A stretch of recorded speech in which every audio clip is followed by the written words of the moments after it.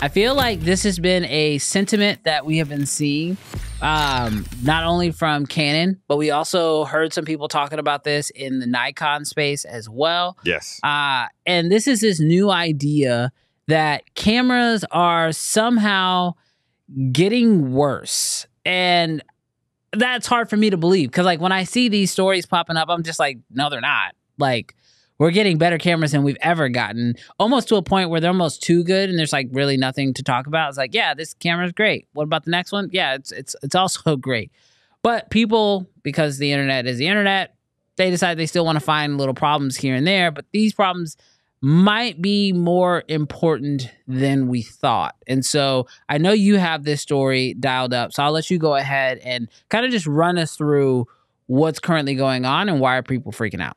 Yeah, definitely. So production units of the R5 Mark II are already out in the wild and people are doing tests on them. And one of the things that they're realizing is the sensor from the original R5 is a different sensor in the R5 Mark II. It's just a normal CMOS sensor in the R5 Mark I. But this new one is a backside illuminated semi-stacked. Is it semi-stacked? It's not semi-stacked. It's what's the partial stacked or partially stacked sensor, all with the hopes of having faster readout speeds. Now, that sounds great. Less rolling shutter. Awesome. That's great. But the problem with that is what's being reported from DP Review is that the faster readout is contributing to less dynamic range from the R5 Mark I.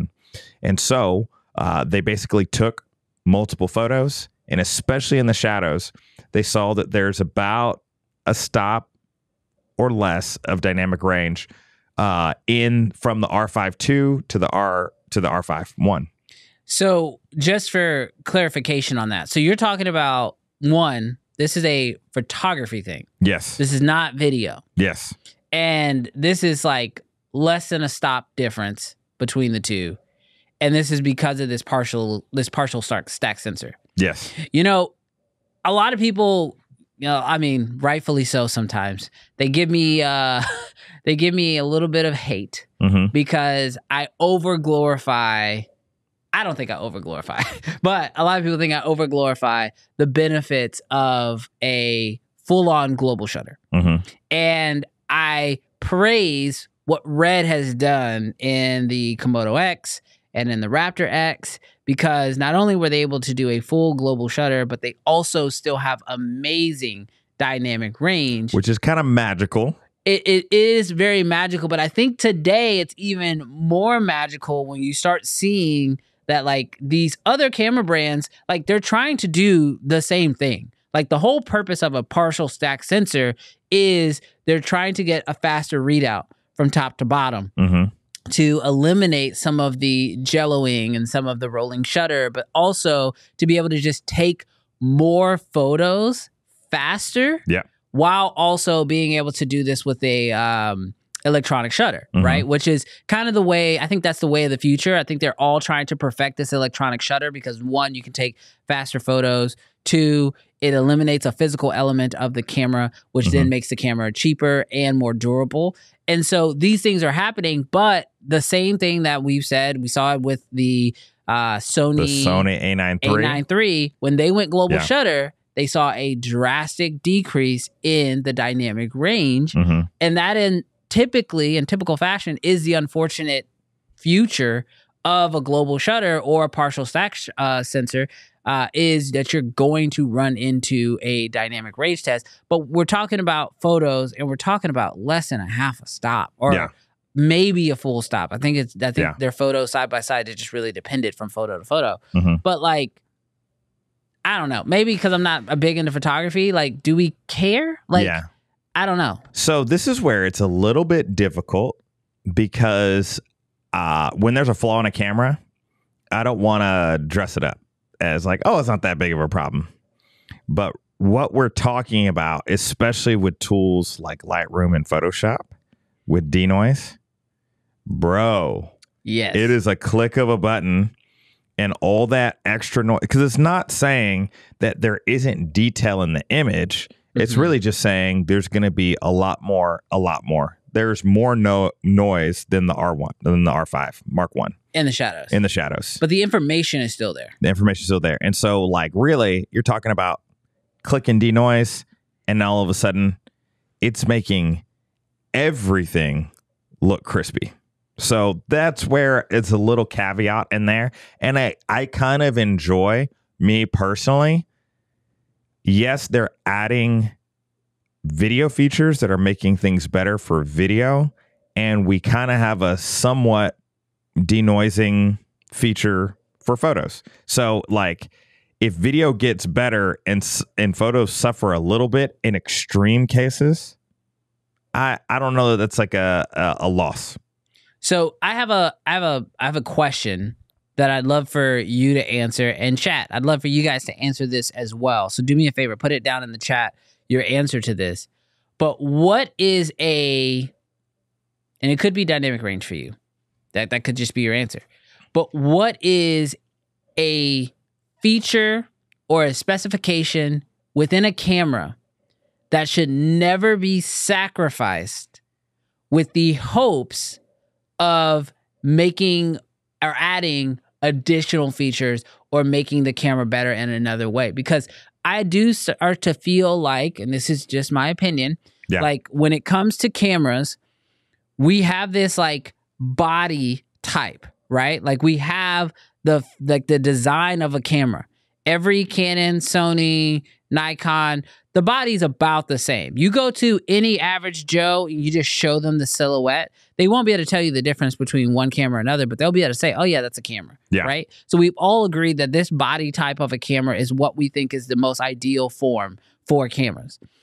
So we're always going to be limited by either trying to make the text smaller so it fits into this same body type, or you got to take something out, make something worse to add something new in, or to update the processor, or something's got to give. Because I feel like we have kind of peaked when it comes to the design of the camera. So the question now becomes, what forms or what features do you think is a non-negotiable? You can never affect this in the camera in order to ensure that we keep our same cameras.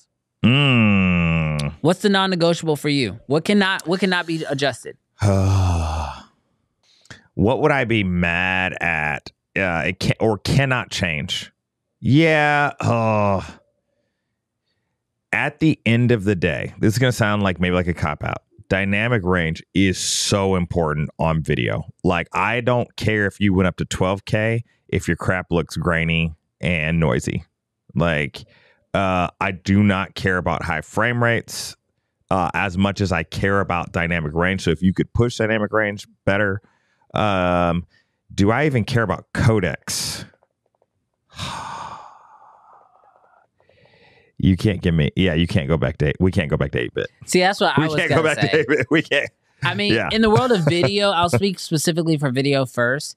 I will say, like, you have to have 10-bit as a bare minimum, right? Like, that's the bare minimum entry into the field. That said, I do think that possibly, like, sacrificing a little bit of photography dynamic range, only because I think that's okay.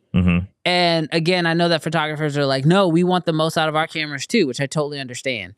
But there's just so much more currently in like the raw photography workflow, where like a half a stop of dynamic range to improve everything else that the camera could do, I think is worth the trade-off. That said, if we can start getting that same type of raw workflow in the world of video, I wouldn't be surprised if we don't start seeing something similar. But you just got to remember that, like, you can just edit the crap out of a single frame, but video is so much more difficult to deal with. And so I think that's where people are going to disagree a little bit. But I personally say that, like, when it comes to video, I don't want to drop below 10-bit ever again, because that's just almost impossible to work with. And then I will say that, like, dynamic range, I'm willing to give up a little bit of dynamic range on the photography side of things. What I wouldn't want to give up on the photography side of things is all of the autofocusing features.